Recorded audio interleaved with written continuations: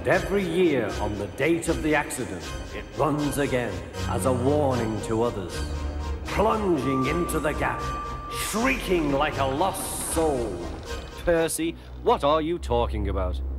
The ghost train. Driver saw it last night. Where? Asked Thomas and Toby. He didn't say.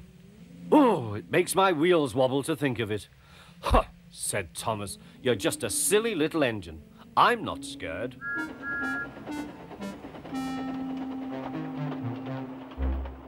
Thomas didn't believe in your ghost, said Percy next morning. His driver laughed. Neither do I. It was a pretend ghost on television. Percy was disappointed. That evening, he came back from the harbour.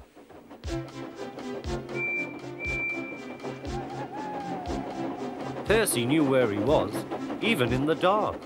Crow's Farm Crossing. We shan't be long now.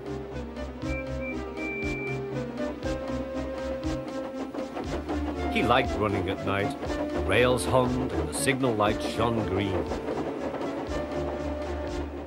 But a broken cartload of lime lay ahead.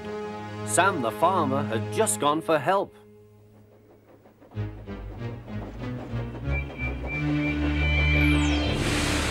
Percy broke the car to smithereens.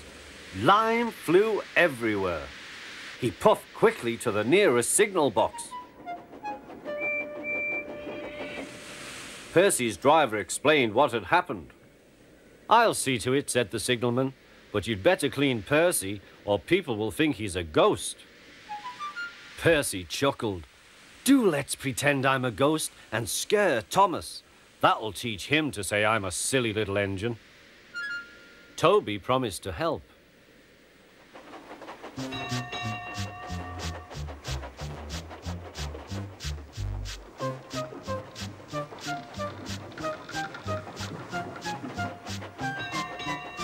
Thomas was being oiled up for his evening train. Percy's had an accident, cried Toby. Poor engine, said Thomas. Botheration! That means I'll be late. They've cleared the line for you, but there's something worse. Out with it, Toby. I can't wait all evening. I've just seen something, said Toby. It looked like Percy's ghost. It said it was coming here to warn us. Huh! Who cares? Don't be frightened, Toby. I'll take care of you.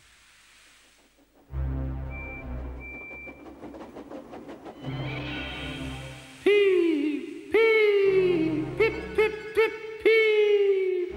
Let me in! Let me in! Wailed Percy. No, no, not by the smoke of my chimney, chim. I'll chuff and I'll puff and I'll break your door in. Oh dear, exclaimed Thomas. It's getting late. Oh, I'd no idea. Oh, I must find Annie and Clarabel. It was morning when Thomas returned. Where have you been? Asked Toby. Ah, well, said Thomas. I knew you'd be sad about Percy, and I didn't like to intrude. I slept in the goods shed, and... Oh, sorry, can't stop. Got to see a coach about to train. Percy was none the worse for his adventure and was still enjoying himself enormously. He had heard everything. Well, well, well. What do you know about that? Anyone would think, chuckled Toby, that our Thomas had just seen a ghost.